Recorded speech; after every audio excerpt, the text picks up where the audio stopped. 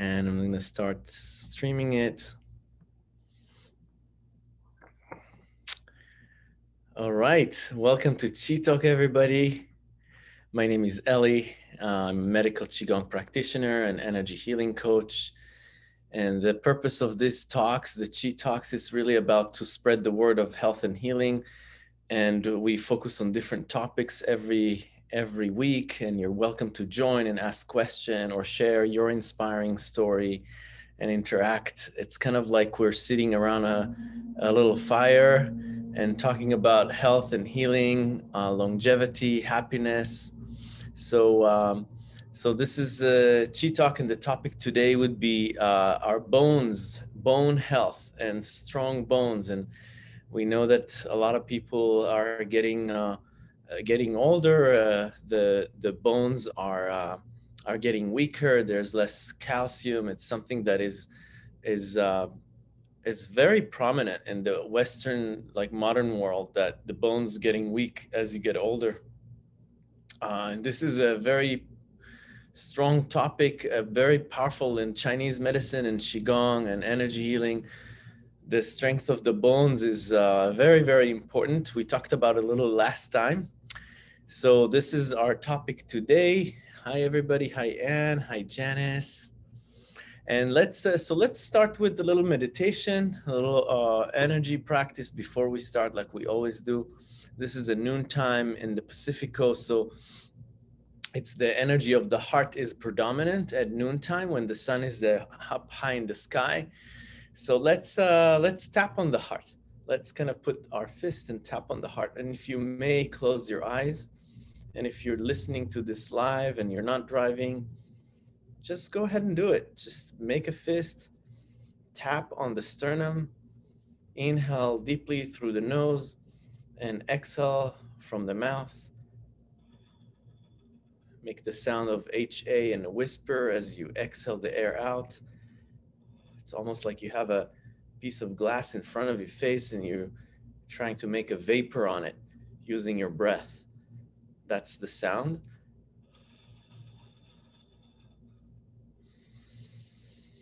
Inhale to the heart center, and on the exhale, release, find relief in that sound. Release of tension. Let's open the breath, the lung chi. So we have acupressure to open the lungs, and they're right underneath the collarbone. So the length of the collarbone from the sternum to the shoulder's nest, we have three major acupressure points here. One is associated with the kidney, the other one is with the stomach, and the other one is with the lungs. The one with the kidney houses healing energy. So this is very good for thyroid health. It's called elegant mansion. It's a very powerful point to open the lung chi. Open the breath. So tap on the one closer to the sternum. Take a deep breath and exhale. One closer to the stomach, grounding your energy. Yeah, the stomach is the earth element. And the one closest to the shoulder's nest, we call it, is this little indentation between the chest and the shoulder muscle. This is called letting go point. It's an emotional release point. So really here, if you haven't already, make the sound, let go of mental thinking, and start to feel the body. Start to feel the tapping, feeling the breath. Really immerse yourself in more of a physical bodily sensation. And let's switch side.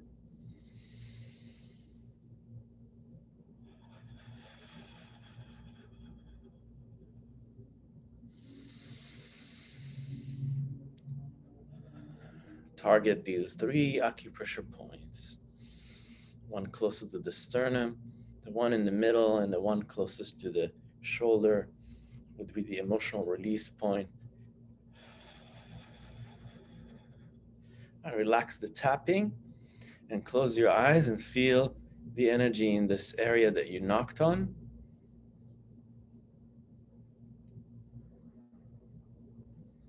A tingling and buzzing sensation. Just feel the whole chest cavity. Take breaths into it. And every breath in, just visualize as if you are putting more spaciousness in the lungs. And exhale from the mouth and release any stagnation, any kind of tension.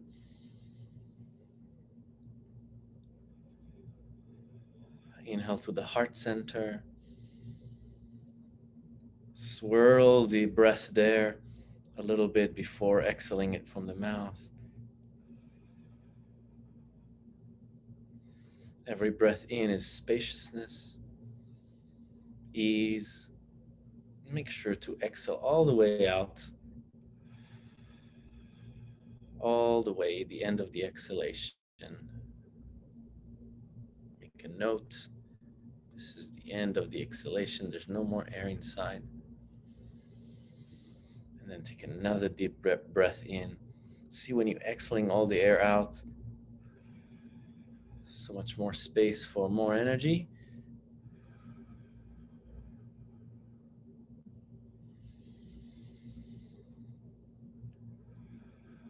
Let's put attention to our feet touching on the floor, our sit bones on the chair.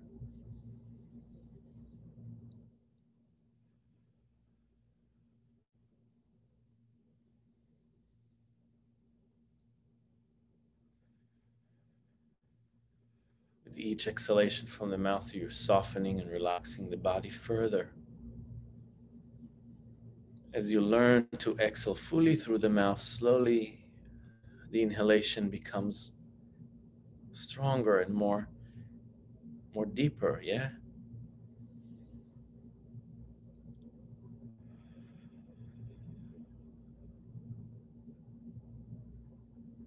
Acknowledging not only the feet and the sit bones, but all the bones in the body. All the bones in our body. The bones are the deepest place in the body.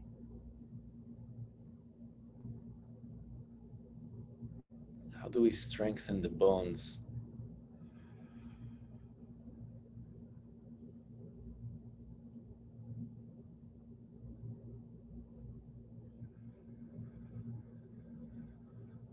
And next time when you breathe in,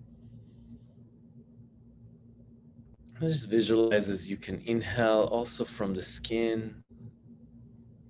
Like every pore of the skin has a little nostrils on it. And so the whole skin is porous. So if the whole skin is porous, can you inhale? We call it skin breathing. Inhale internally into the body. From the whole shape and form of the skin. Long inhalation, soft inhalation. Exhale.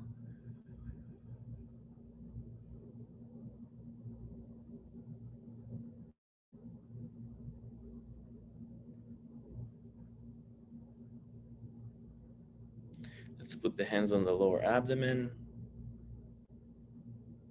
Acknowledge the area between the navel and the spine.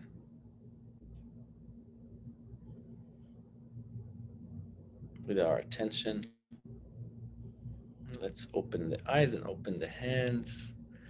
Beautiful, beautiful, beautiful, powerful breathing practice, very relaxing. Yeah, this is the beginning of a very powerful Taoist practice to strengthen the bones. So there's many practices to strengthen bones. Last time I talked about me meeting a master, actually it wasn't a master, it was just a monk. It was a monk in the mountains of China. I was being hosted by this monastery and I happened to have a problem in my knee. And then this guy decided to help me out, and then we become kind of friends. And then he started to he saw that I'm a built guy, and so he started to hey, let's see what is your strength? And we started to do the kind of like the Paida, it's bone conditioning practice. And when I met his forearm with my forearm, it was just like meeting like a piece of steel, like a marble. It was really painful, even though I didn't really bang it that hard. It was just a little bit. But try to bang your like your bone, your forearm against like a marble, like at the kitchen counter. It's, you cannot do it strong. So I was very surprised. All of a sudden, here it is, the guy, the real example of how these practices, these Taoist practices of strengthening the bones, are actually come. And here it is. He's an example of them. So I started to ask him questions, and he told me what he's doing and all that stuff. And of course, monks have a lot of time on their hand, and they can sit and do practices for a long period of time. We cannot afford that, but nonetheless, we still have some practices to do to strengthen the bones. So the bones. So last time we talked about joints, and today we're talking about bones, but they really, both of them are connected very strongly. And the best way to strengthen the bone and the joint is to do practices that are connected to both, because the joints are a part, the entry point of the bone. Yeah, the end of the bones is where the joints are, and this is where the chi can penetrate into the bone and the bone marrow. So we last time we talked a little bit about diet. Kind of, I think Marty, you kind of mentioned a little bit about flaring of the joint whenever you're eating like a tomato, which tomato is acidic. It's the color red. It's like big flag of inflammation. And we talked about like a little bit about food that is good for joint health would be a lot of leafy greens, actually, things that are more cooling. Celery is very good.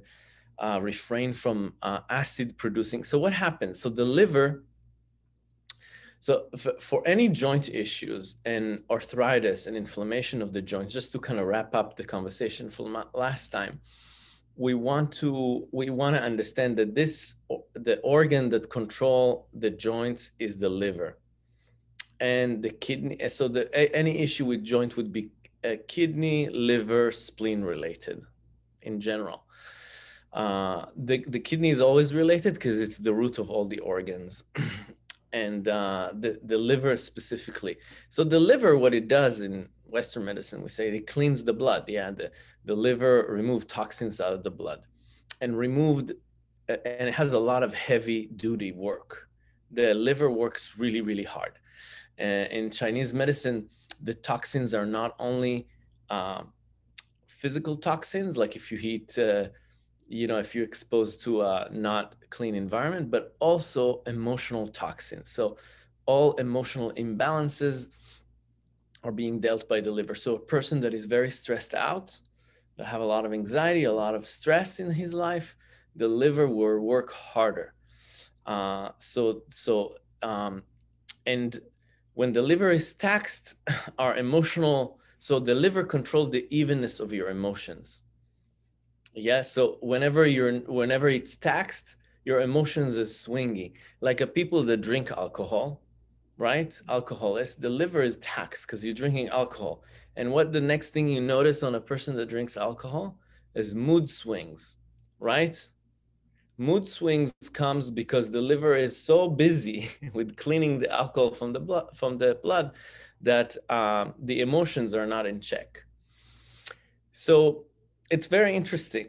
So in Chinese medicine, we actually see the organs not just as doing a physical job, but also an energetic and mental job. So we see the body as in a holistic way. So the emotion, your mental, your lifestyle is all affecting your internal environment, the organs.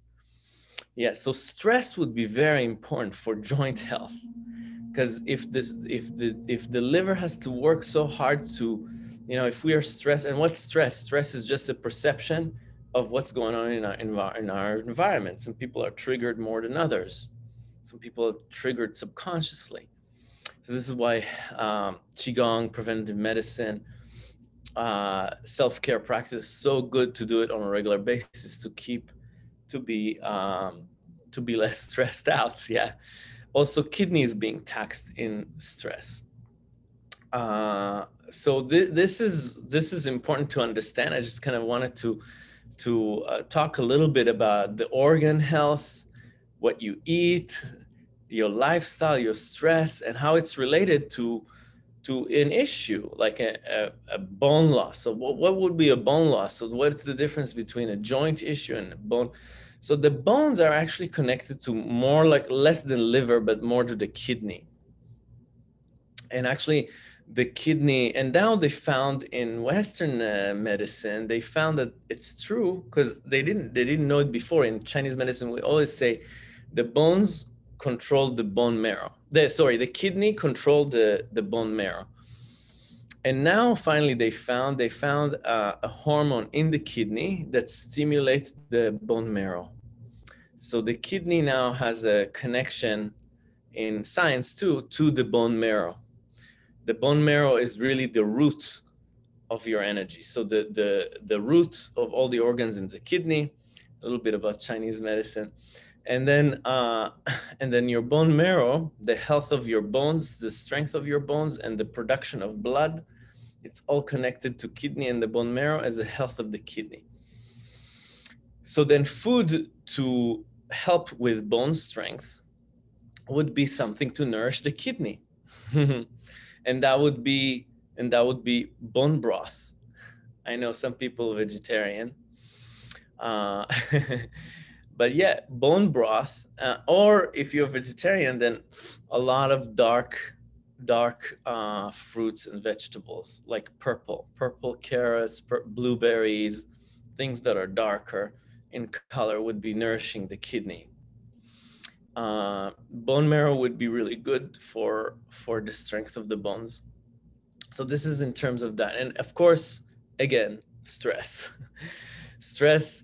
And the way to nourish kidney qi is by mental rest. Mental rest.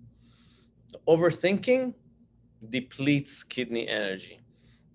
Meditation, good night's sleep, and qigong, soft qigong, or a soft yoga practice would be really good. So all of these are going to be something that you can, mental rest would be nourishing your kidney energy. Yeah, whenever you, and let's connect also the kidney connect to sexual organs. So like you can think about if you didn't sleep the whole night, you're really groggy. It's just you don't have sexual energy. You don't have strength, right? So this is the kidney qi. This is very important, and that's nourishing the bone. So people that party too hard or overindulgent in sex also connect with the loss of bone. So stress, any type of lifestyle inflammation, like party hard, no sleep, that would deplete. Now that's on that side, and a little bit on diet, and then other than that, there's practices. I mean, this monk that I met with the iron forearm did not do it because he just was not stressed. There's actually practices, and he's also a vegetarian, so he doesn't eat bone broth. So there are practices to strengthen the bones. Now in Western medicine, we know that anything that has to do with with activating the muscles would strengthen the bones. Yeah, lifting weights or doing any walking a lot would strengthen the bone. Jumping would strengthen the bone. We know that rope jumping, what's jumping? You just hit the bone. You just hit your bone, boom, boom, boom. You hit the bone. It's almost like the practice of a paida that they're doing in the Chinese monk. They hit the bones. When the bone get hit, they get stronger. So that's a practice of it's a certain way to do it. And there's also in Chinese medicine, in Qigong, we know why the muscle, when you contract the muscle, the bones strengthen. So that's very interesting. And there's a whole explanation about this. So it's a long workshop that we're going to do on May 30th on Sunday. So if you're interested to actually practice the whole sequence of joint and bone health, that would be May 30th from 10 a.m. to 1 p.m. Pacific time. And we would go over this practice, over this ancient practice of bone strengthening. So I wanted to invite you for this, and also kind of open the talk about it, because you know, one of the books that was written by Grandmaster Mantak Chia, very famous Qigong master, about an 80-year-old woman from LA that had a lot of bone loss, and through the practice, through this practice of bone marrow washing and bone breathing, she actually strengthened her bones very like in a significant amount. She went and actually showed it, and it's documented in the book. And she did it over a period of, I think, 3 years, like significant improvement from, and that's a woman that was 80-year-old. So this, that's in his book too. So yeah, but in general, walking is very good. Jumping is even better. Jumping rope would really help bone strength. Tensing the arms would do it. And in Qigong, we do it a little bit more consciously. All these practices are being done a little bit more in a methodical way. So there's actually a sequence of how we do it. There's a way to breathe, that when you tense the muscle, so all of these things are we're gonna cover in the workshop if you're interested to practice these practices. But in general, I would say mental rest, low stress life, and practice Qigong, especially the sequences that we're doing today in Qi, in our weekly classes, are all about the joints. And when you target the joint, you target the bones, because it's the edges of the the joint are in the edges of the bone. So that's the entry point. It's very important. So whenever you're working on joint, you're working on bones as well. So with that said, I think I talked a lot. I just wanted to open it for questions, more specific questions, personal questions, or anything that you want to add, or something that you want to add to this. Anything that you think about it. Just so I know that I answered, or I kind of covered a little bit. Anybody? I see Joyce is here, Anne is here, Janice, Peter, good to see you, buddy. I have a question. Yeah. So I thought I heard you say bone breathing, correct? Yes. So I've learned that practice in the past. I don't practice it probably because I was skeptical about it. Can you just comment more on a bone breathing practice? I'm skeptical because, you know, we breathe with our lungs and our diaphragm and other things. The whole concept of bone breathing was really out there for me. So if you could just comment on it. I can see it, of course. You know, what you have to understand is that the Qi always follow your mind. So the mind followed the Qi. So wherever you put your energy, the energy, wherever you put your mind in, your attention and your intention, the energy goes there. And it's very simple to say it and to understand it on the intellectual level. But I tell you, I've seen some people with kind of like superhuman abilities in China, and it's amazing how it works on these very, people that do all kinds of things with their energy. That really, when you put your attention and intention, the energy goes there. It's so powerful.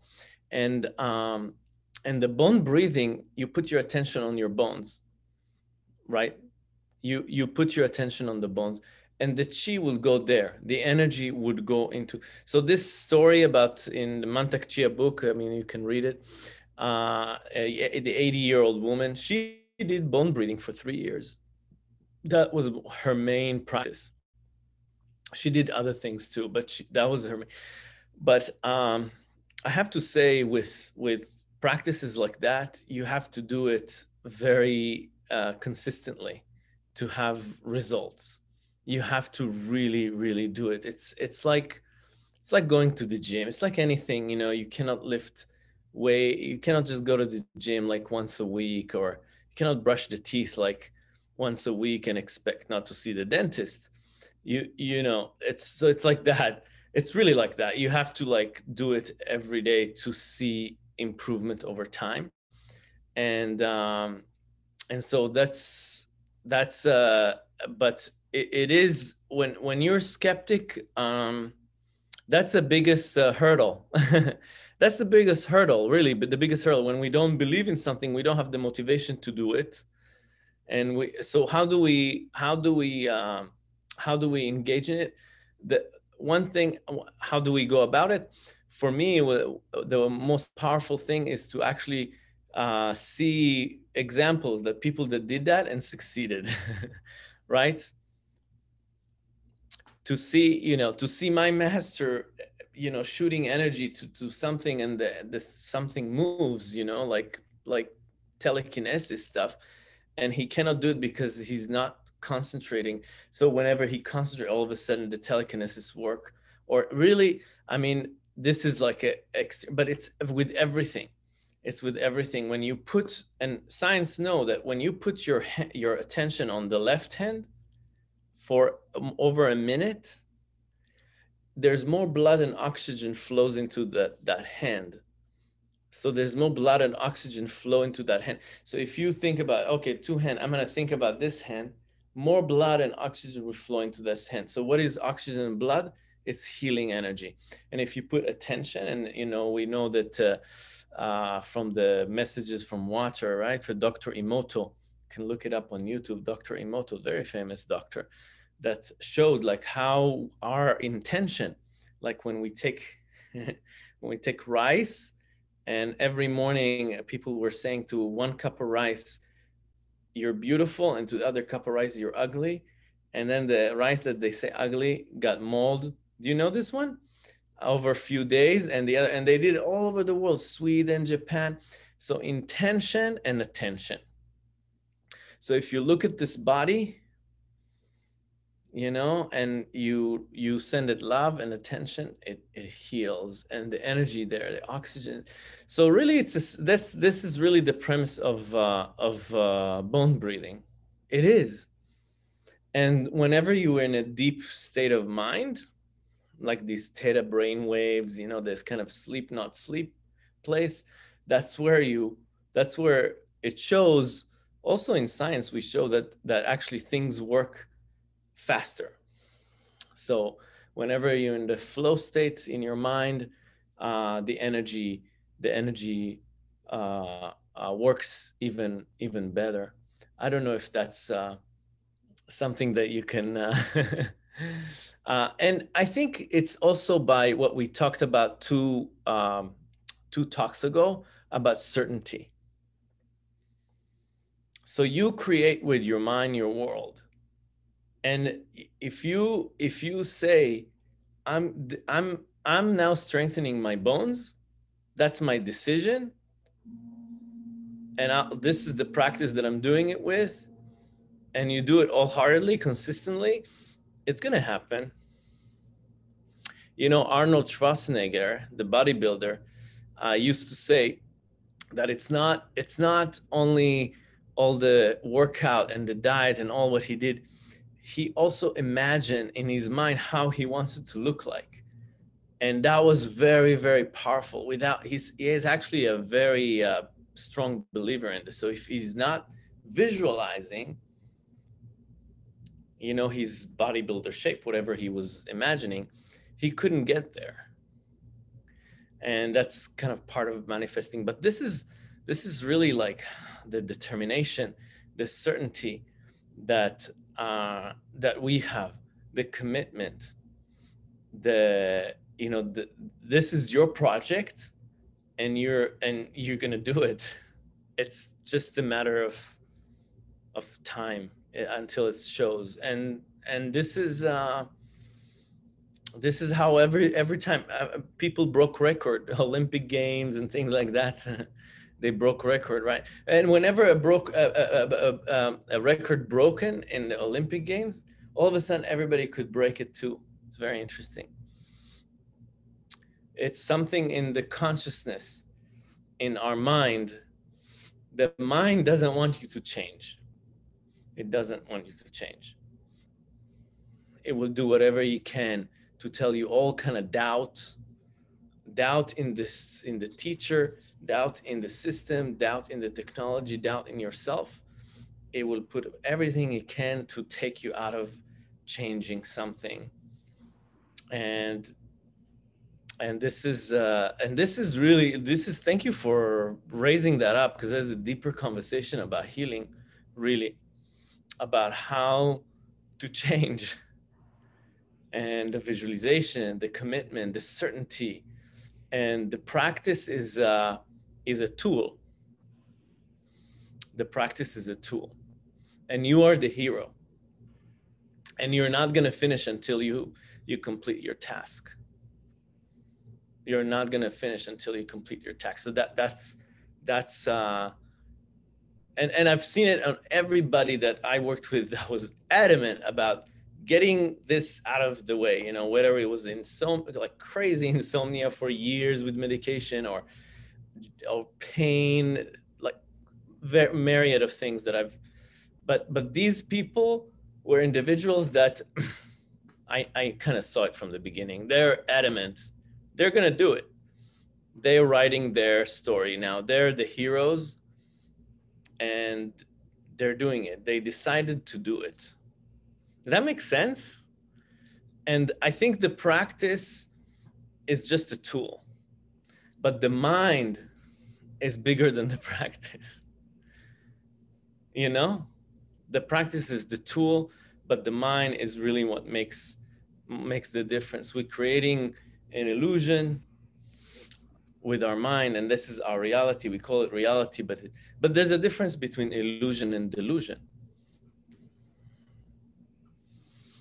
Isn't it the subconscious mind that you want to make stronger than the conscious mind? The subconscious mind. You believe? Right. That's right. Exactly. So much more powerful, because the conscious mind, only 4%, we say. Mm-hmm. So, but we can penetrate. The penetration is through practice, through consistency.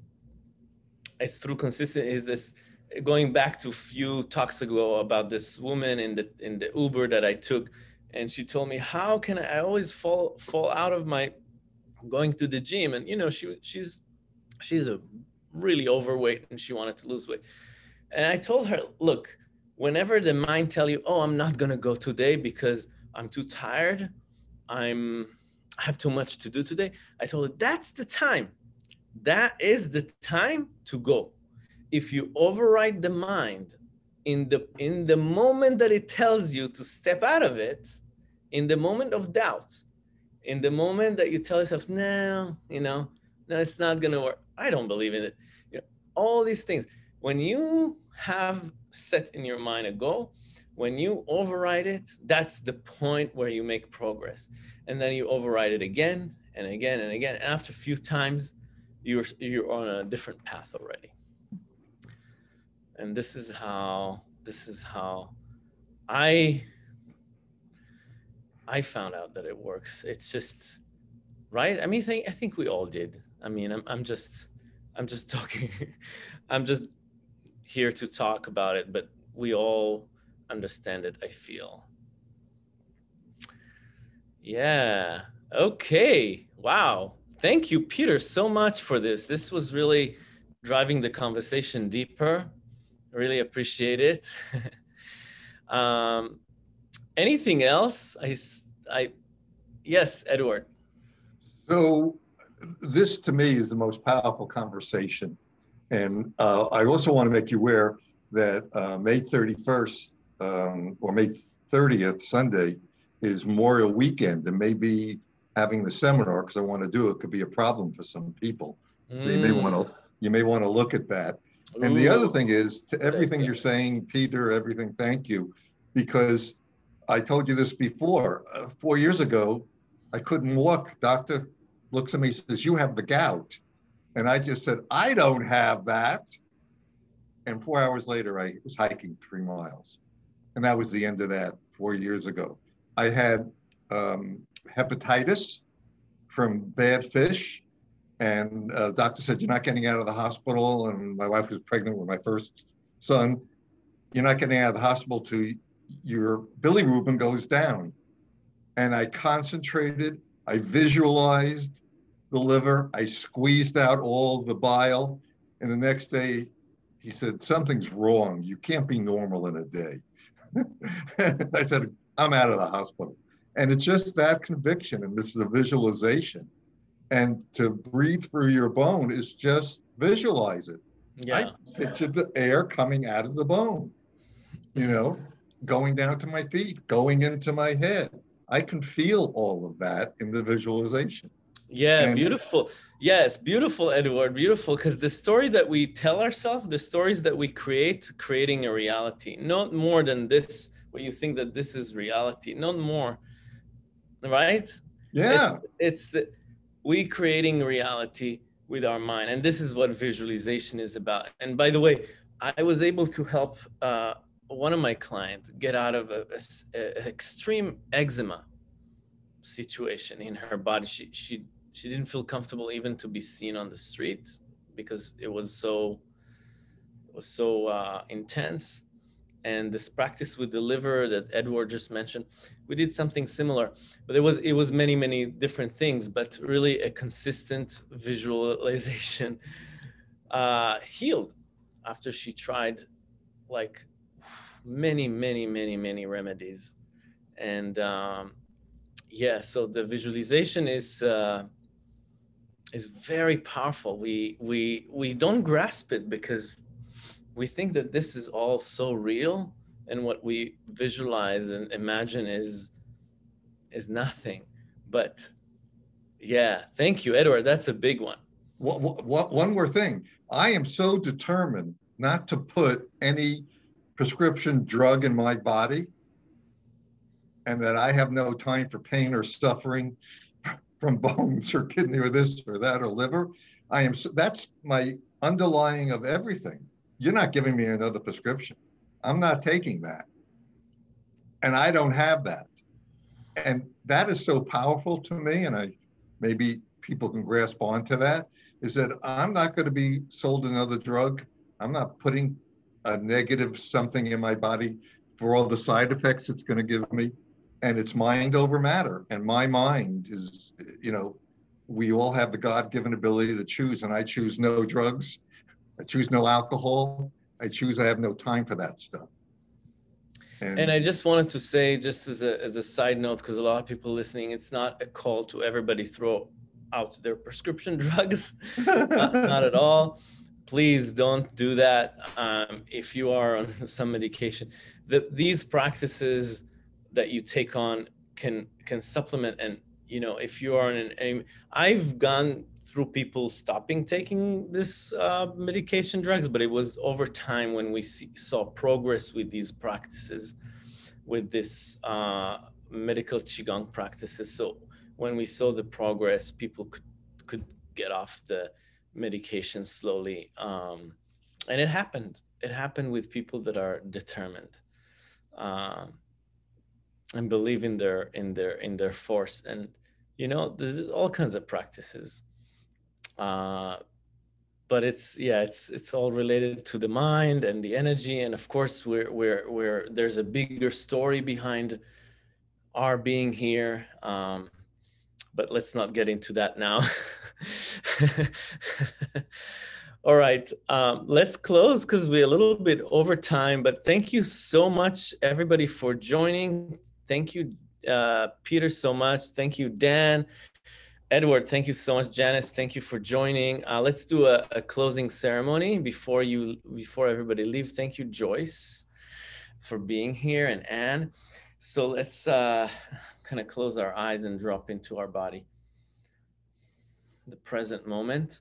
How do we drop into the present moment? Is that just we feel the body, and let's feel the feet touching on the floor.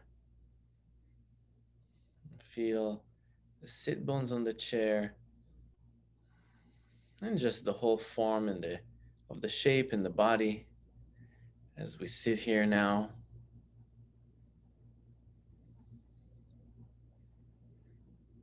As you look at the body, as you feel the body,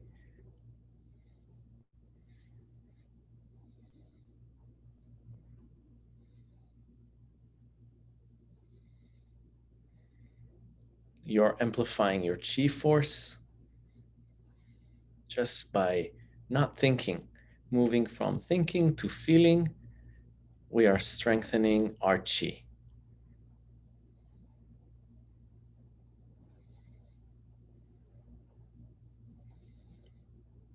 And as you think about the whole form and shape of the body,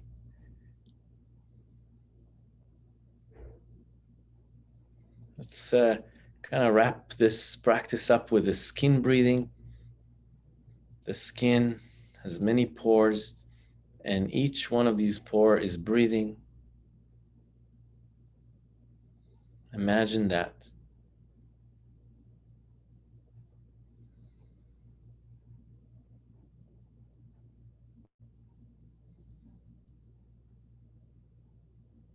Let the inhalation be long and soft. And the exhalation would be from the nose as well.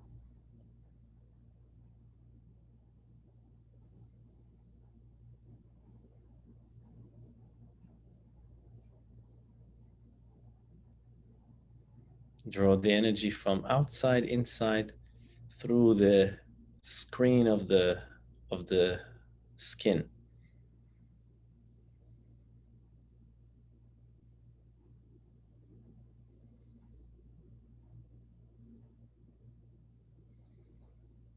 And as you breathe in, what would you like to breathe in? What type of energy? Is it strength? Then say the word strength. If it's love or joy, then say that word on the inhale. Visualize it permeate the body from outside inside.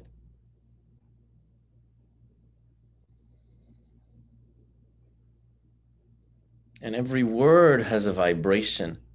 When we say strength, strength feels a certain way. Just remember a time that you felt very strong. How did it feel? Or vital?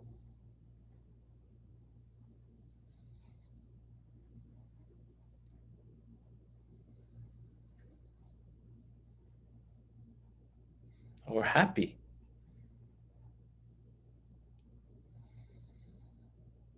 Infuse your body with this chi.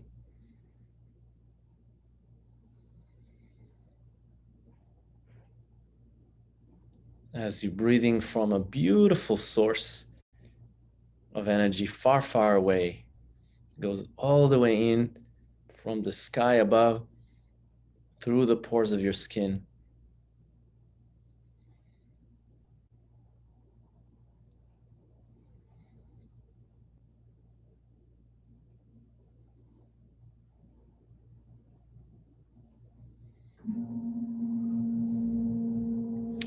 It's beautiful. Let's open slowly the eyes. Thank you so much for this. And the way to acknowledge that really a change happening is just to notice how we feel after just like 2 minutes of an intentional breathing practice, right? And what would happen if we do it every day? And what would happen if we do it for an hour? Okay. Thank you guys so much. And I'll see you tomorrow in class. Thank you so much. I'll see you tomorrow in class, 8 p.m. Good night, Qigong. Really powerful class if you haven't been. Otherwise, I'll see you next week. Bye, everybody. Good to see you guys. Bye now. Bye. Take care. Thank you.